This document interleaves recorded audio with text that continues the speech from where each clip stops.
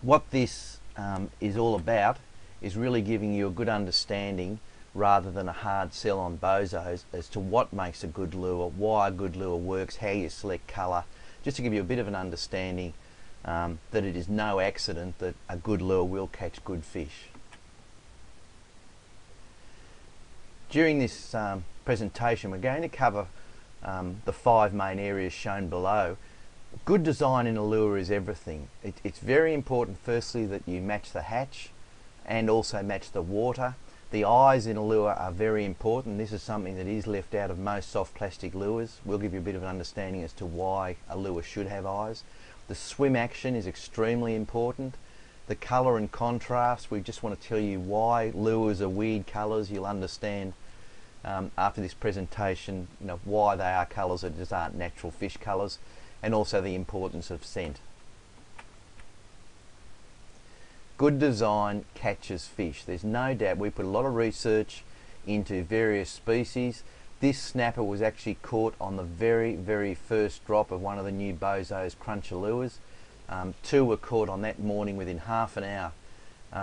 It wasn't just luck. It's planned. We do a lot of work into researching why the lure should be a certain shape and also the action.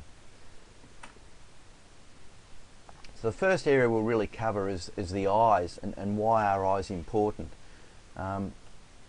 They're also, Bozos eyes are unique, but the thing is with fish you've got to understand that the eyes are the most important thing. You'll never see a fly fisherman, for example, make a fly without an eye on it. Nearly every hard body lure has eyes on it. Nearly all marlin lures have eyes on it. But why don't soft plastics? Scientific research in the USA shows the first part of a fish that triggers a predator to attack is actually the eyes. Now there's a reason for this, is that most fish have to take their prey head first because of the dorsal spines. And you've got to understand that the eyes also in most fish, they're aware of that fact, and that's why fish such as a kingfish is a prime example, has a black band around its body that goes straight across the eyes. Now when a kingfish is attacking, if you see one underwater, this band actually goes very black and hides the eye. Sharks are another good example where they have an eyelid that actually rolls over the eye. Most fish are not as dependent on seeing and their vision as much as sound and smell. So for this reason a lot of fish will disguise their eyes to try and bamboozle a predator as to which end to eat first. It's a protective mechanism. So a good eye in a lure is an eye that should have flash. Now flash is the reflection, so when it moves around it's literally a glare that will attract attention. So Bozos eyes are extremely important. We put a lot of work into it and they are unique. They're specially designed and we try and incorporate our eyes in all of our lures and our jig heads. If you're actually attaching a lure to a jig head, we suggest you actually remove the eyes. Definitely cut the lure off to fit the head, and that applies to anything. You really don't want 2 sets of eyes because again that's just very unnatural. The next most important part of this presentation is swimming. Now if a lure can't swim, it's a compromise, and I can assure you we've tested probably 90% of the popular lures on the market, and of that 90% probably 80% don't swim. The important things is a lure must have a good strong swimming action all the time, not just as you retrieve the lure, because most lures when you pull them towards you or troll will swim, but it's on the drop that it's really critical. Most lures don't swim on the drop. They'll spiral, do all sorts of things, very unnatural. A good lure should also have a side to side flick apart from the tail swimming. Now what this does, it's like a wobble going through the water. This actually increases flash, and that's the reason we've got different colours on the back and on the belly of the lure.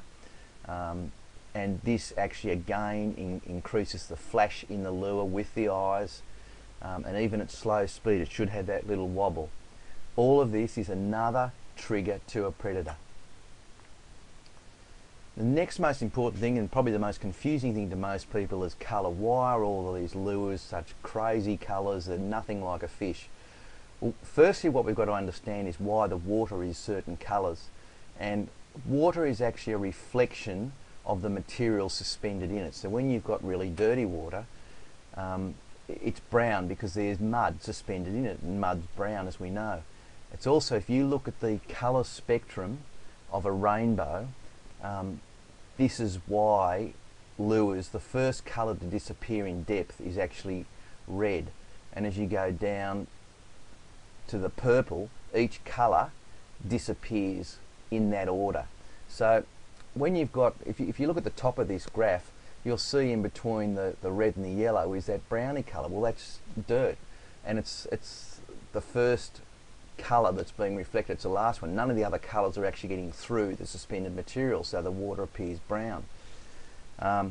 Purple's the last colour to disappear, and that's why when you go right out in the ocean, the water looks purple, and that's because all the other colours have disappeared. The last colour to be reflected is purple. Here's a good example. This is in the Northern Territory of a flooded creek after the big wet, and you'll see there's obviously a lot of mud and debris, and that's why it's brown. It just comes back again to this same spectrum. You can see the brown there in between the red and the yellow. That's the particles suspended and the light's reflecting off it. Now, the importance of this is that means that the browny colour is actually the most visible.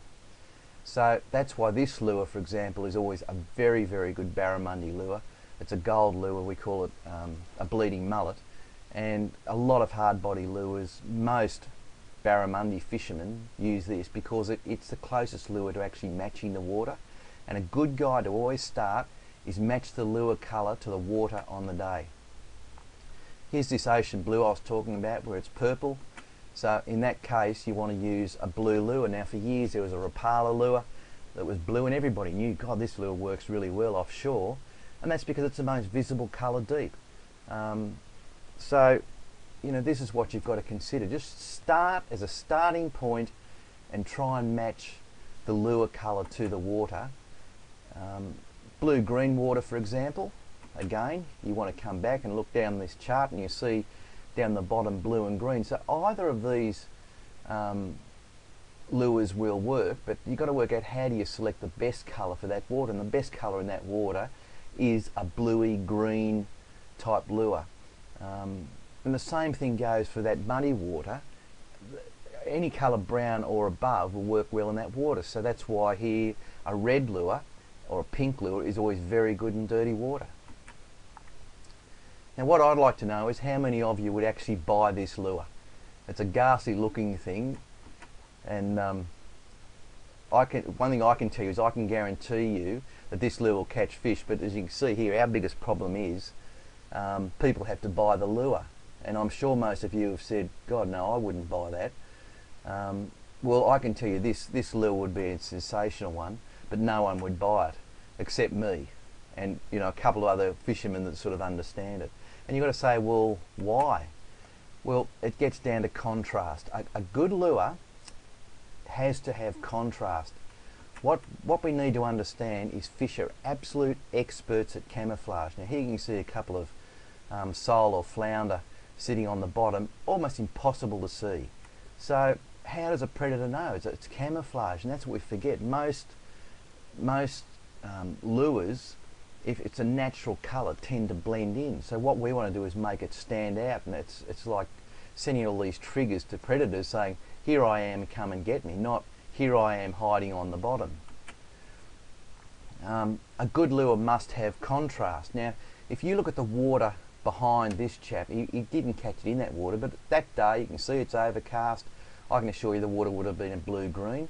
This lure's got blue-green, it's got a little bit of purple on the head. Now that signifies danger. It's also where the gills flare out. You know, fish when they panic throw their gills out and you can see the red. So we like to use that on some of those lures. That's why he's caught that kingfish on that lure on that particular day. He's done the right thing and matched the lure to the lure colour, and the lure has contrast, so when it flashes through the water you can actually see it. The blue-green in the lure, red around the head for distress. It's the same reason we use the red in the eyes. The holographic eyes with flash, contrasting colour on the belly. And the reason for that is we usually use a darker colour underneath in general because fish are dark on top, because if a predator is above them looking down, they're camouflaged against the bottom of the water. If they're looking up, most fish have white bellies because the sky is light, so that should be a darker colour, again to give you contrast. Now all of our rig lures, all of the mullet, have internal rattles. Unfortunately we can't put them in the Smelt Galaxia because of the sheer size.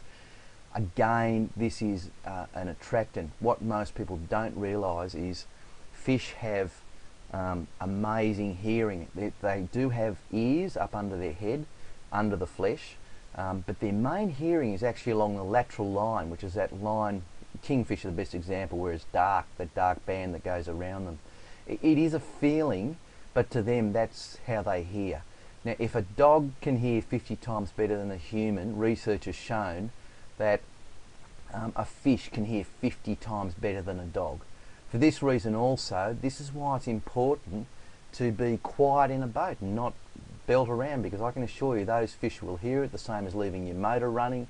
Unless you're in exceptionally deep water, this is enough to scare the fish. So quietness, the old stealth approach, definitely works, except the rattle in the lure attracts the fish. Now we've been very careful to have a particular sound. It's quite a deep, quiet rattle. It doesn't need to be loud, but it's another trigger. It's one of those things that just attracts the fish, hears a noise, they come and have a look, they see all the flash. The other big thing that I've always found with most fishermen is always have a look at the conditions. So many people have a favourite lure and they think they caught them yesterday, go out and use that lure today. Just because you did catch a fish on a certain lure yesterday doesn't mean you'll catch it today. Don't have a favourite colour, mix and match your lure to the water colour and the conditions on the day. The next most important thing is profile, and this is one of the areas that we particularly developed the cruncher lure, for example, for snapper. Many other fish eat mullet. That's why we did an actual mullet. Mullet is prolific all around the world as a bait fish. So, you know, the whole thing is try and match the hatch to what the actual fish are eating or normally eat. So match the hatch. Mullet or a shad shape represents the most abundant fish shape in New Zealand. So it's just as long as it's a fish, and that's why we made a mullet lure. Now the other important thing is scent, and there's a lot of skepticism about scent. Does it work, doesn't it work, and why some of these weird colours. I can't tell you why garlic works, for example, but it's been well known for a long time that two of the scents that always did work were aniseed and garlic. Our mullet lures, for example, we use pure garlic scent. They're not fabricated, chemically made products. We use 100% natural products. What scent does is it actually makes the fish hang on longer. It doesn't so much trigger it to attack, although if you put a lot of scent in, it can leave a trail in the water that will attract them. But it's more that first grab that they just hang on to that extra few seconds that lets you sink the hook in. And it does result in fish like this. This is a 55-pound barramundi, massive saltwater barramundi. Scent works, and there's no doubt about that. What we did in researching snapper, particularly in New Zealand, is most snapper eat squid. So what we've actually done is scented our cruncher lures with pure squid oil, and it works. Because the lures are biodegradable, it actually gets absorbed into the lures, and shortly we've got them coming out with even more scent in, but this is what really works. Now I think it's time to go fishing and have a look at some of the results. After this fishing slideshow, what I'd like you to do is have a look at the DVD that we've also provided, showing a cobia being caught on a bozos and also a snapper. Both of these you'll see they're uncut. It's from the bottom to the top. Some of these photos that are following, you'll see also I do not reset hooks in fish's mouths. Some fish won't have a hook in it. I'm just not into doing something just for the camera. You can believe me or not believe me, but I can assure you all of these fish were caught on bozos. This is a queenie. This is just to show you some of the versification that we've done. We actually trolled One of our 6-inch mullet, most people troll hard body lures, bang, straight away. We caught a couple of queenies, had an absolute ball on those. They just about spill you all the time because we're using light barra rods, but again, the lure swims any fish, they'll attack, not a problem in the world. And the same thing with black dew, we mucked around and put extra weight. Now, this applies all over the world with any fish, particularly in New Zealand with your harpooker and whatever. Work out how to get the lure down there, how much weight you need. There's nothing even wrong with running a ledger rig with a lure with a little bit of weight on it if you've got some current. And generally, the less action the better. Just twitch the rod tip, shake it. Particularly on a ledger rig, you can just give it a little shake on the bottom. That's the first snapper we ever caught before we developed the cruncher on one of our grubs. This is in New Zealand when we came over, and this is the time that we decided, look, we need to do a different profile. Yes, we did well with them, and the grubs in certain applications do work really well. They work well on the weed beds. They're a very slow swimming lure, so when the fish aren't particularly active and shut down, this can be a good way to fish for snapper. Just to give you some of the idea of some of the fish that we have caught, this is about a 20-pound coral trout that was caught on a Bozo's 5-inch unrigged mullet. There's another shot of it, and you can see the lure actually in the mouth. The interesting thing is, look at the teeth on this thing, the lure is still in good condition. Bozos are without doubt the toughest lure on the market. We've made them all a 50 hardness, where most other lures are about a 30 hardness. I've done that because I'm a fisherman. I want the lures to last. Whether that's good for business or bad for business, I don't know, but I've got a good conscience, and I really believe most people lose a lure or change colour because of the conditions. Again, have a look at the lure, have a look at the water behind it. Blue water, blue lure, that's the result. This is the first decent snapper we caught on the cruncher over in New Zealand. This one was around 18 pounds and was caught up in the Whitianga Coromandel area. Fairly shallow water. What you'll find, they nail them at full speed. Just pick them up and they run. You want very little action. What we usually do is just actually tap the rod butt, point the rod to the water, keep in touch with the bottom. This was rigged with a 5/8 ounce jig head, and honestly I find in most conditions, even down about 45 metres of water, that's sufficient. Sometimes you might have to back the boat up slightly to let the lure sink, but you're best to fish as light as you can, and virtually no action. Just tap it so there's a little shudder going down the line. The reason you point the rod to the water is you've got plenty of room to strike. Don't strike once, strike twice, make sure you sink the hook in. The same thing, we had a lot of success with kingies. This is a kingy on one of our thumper grubs. We've also, as you know now, got the kingy cruncher lure, which is a bigger version of the same lure for snapper. Deadly. Our first time out with the prototypes on the cruncher lures, we caught 43 kingfish in one session, all between 10 and 15 kilos. Here's another couple of good fish on thumper grubs. Gemfish on the right, another coral trout caught up in Vanuatu on the left. Now we've had massive success. These lures, here's another thumper grub that caught 120 kilo blue marlin. Since then they've also caught a 74 kilo blue marlin. Mahi mahi. These lures are not designed for this at all. They're a bottom bashing lure. That actual lure's got an 8 ounce jig head, and you'll see they've still landed a marlin. And it's just they found by accident they lifted the marlin up better than a lot of the marlin lures. So we're now developing these tails, and we'll do them in all different colours. With a marlin type acrylic jig head. We've experimented with a lot and we're getting a really good swim action, but it's just incredible, good design, just does everything. That's a kingy on a thumper grub.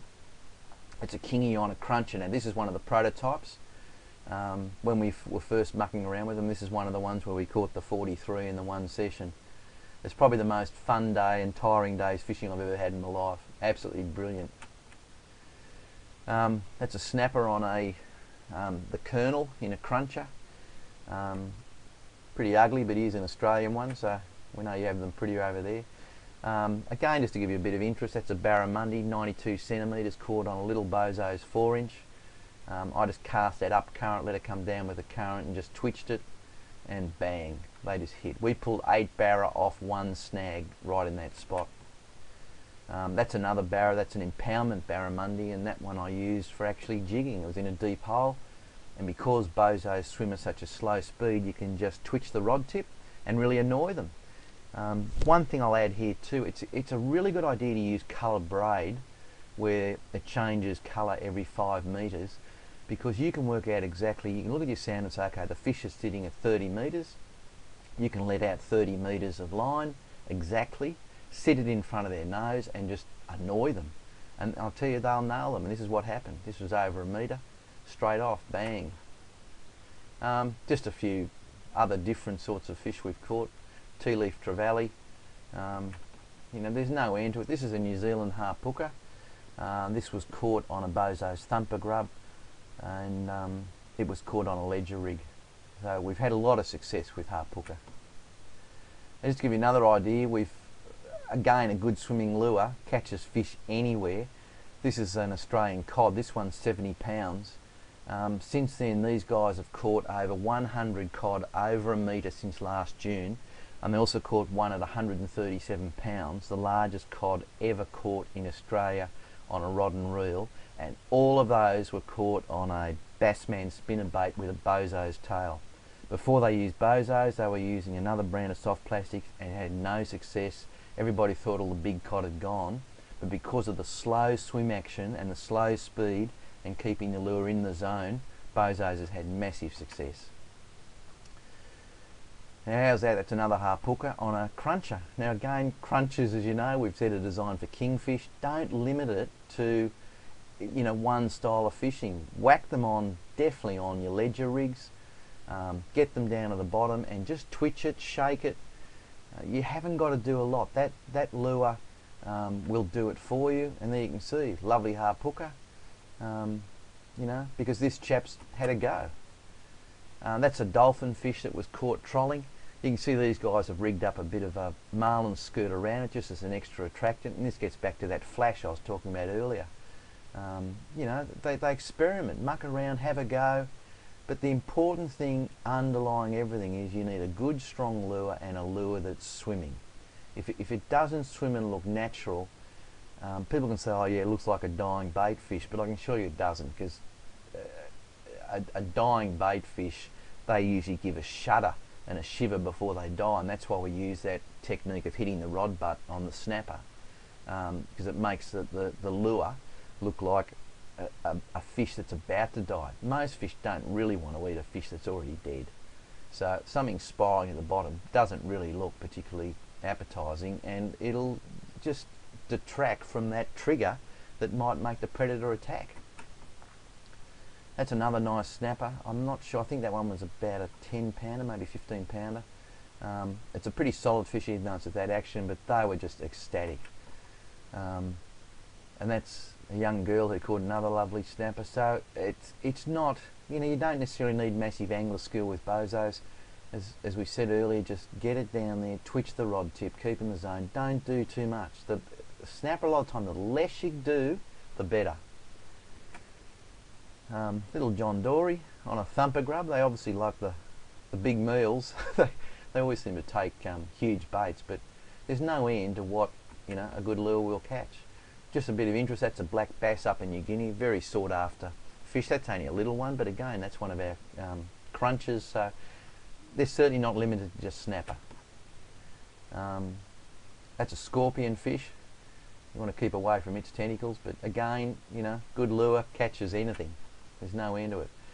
Our little Smelt Galaxia have caught some fantastic trout. This is a 12 pounder caught by Scott Hampton in New Zealand.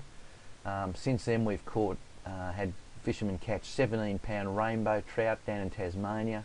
Very, very successful lure, and spinning for trout is a really up and coming side of the market. Explore it, that's why we've got all the little lures. They also catch your little, I think you call them tar wine. We use them for brim and whatever, so there's no end to everything, just have a go. That's another lovely snapper caught on a Bozo's, the Colonel. I guess you can see by the background that's the Gold Coast.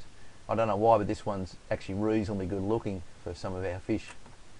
That's another New Zealand snapper. That was caught on our first time when we really only had those grubs, but again, it just shows you know, they will catch fish in certain conditions. Jewfish, it doesn't matter what, anything.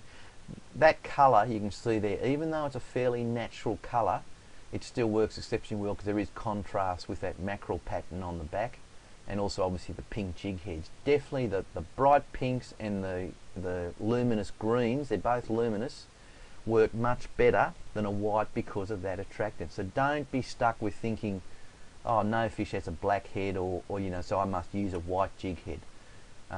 We catch many more fish on the pink and especially the green. So, you know, try them all, experiment. That's one haul of snapper, again up in that Whittyanga Coromandel area. Not a bad morning's fishing. That's that same snapper I think I showed you before, just different angle.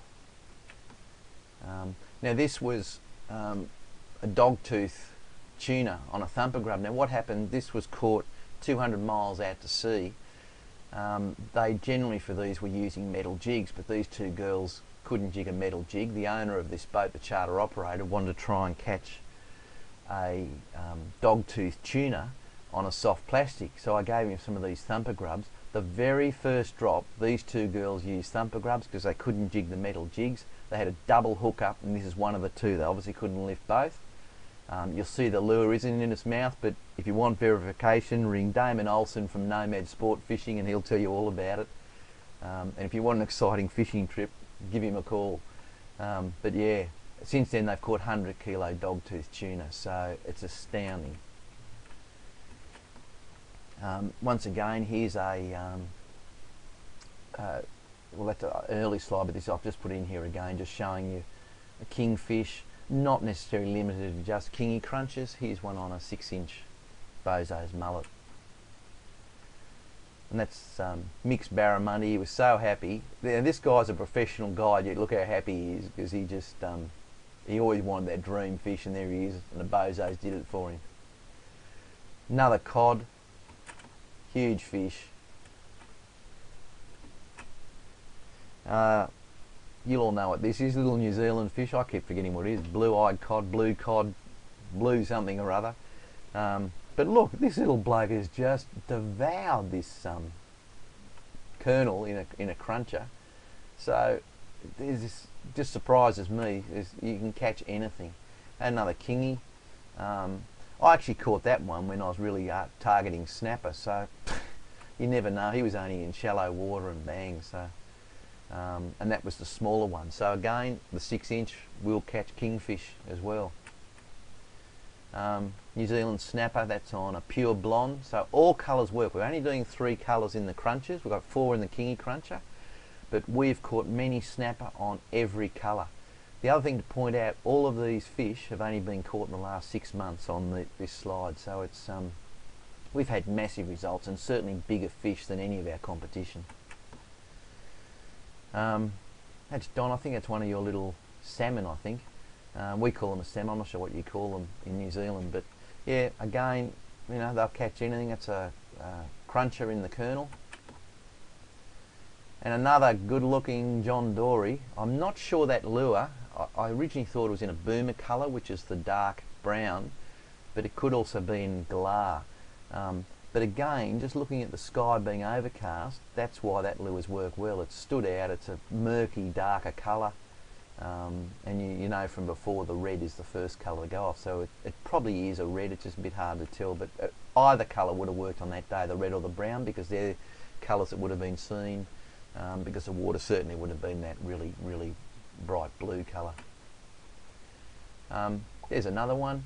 And you see again that lure's got a bit of blue and white contrast, but that's one of the blue and white crunches. Another John Dory. So, you know, you can sort of catch anything. Another good snapper, the kernel. Just a popular colour, but honestly don't just stick with that, vary it. The reason that colour works well is the red through to the green covers a broad spectrum in that rainbow. You'll remember that red was right at the very top and green was a fair way down before the blue. But that day you could have used the blue and white, would have worked just as well, and white always seems to work well in any water. So there we have it. That's just a bit of a run through on Bozos and what's in it and all the different things that are important. The hooks are extremely important. We use 72% high carbon steel hooks that are all chemically sharpened. The biggest thing to my way of thinking is the eyes, the colour range and the design, the swim action, the contrast and the internal rattle. So the difference is our lures have everything in them and all those attractants to trigger a predator to attack. That's the Cruncher range of lures, which also come with their own designed worm hooks if you want to rig them like that. We often rig them just with sinkers or a jig head, but there's nothing to stop you just using a worm hook straight off a ledger rig, or even just a normal hook on a ledger rig. It really won't matter. But we've done that just for people who want to flick weightless lures as well, because that's a pretty good way to fish, particularly in snaggy areas. So that's all from Bozos. We really hope you enjoyed this presentation. Just leaving you there with another one of our handsome snapper from the Gold Coast. And that's all from us here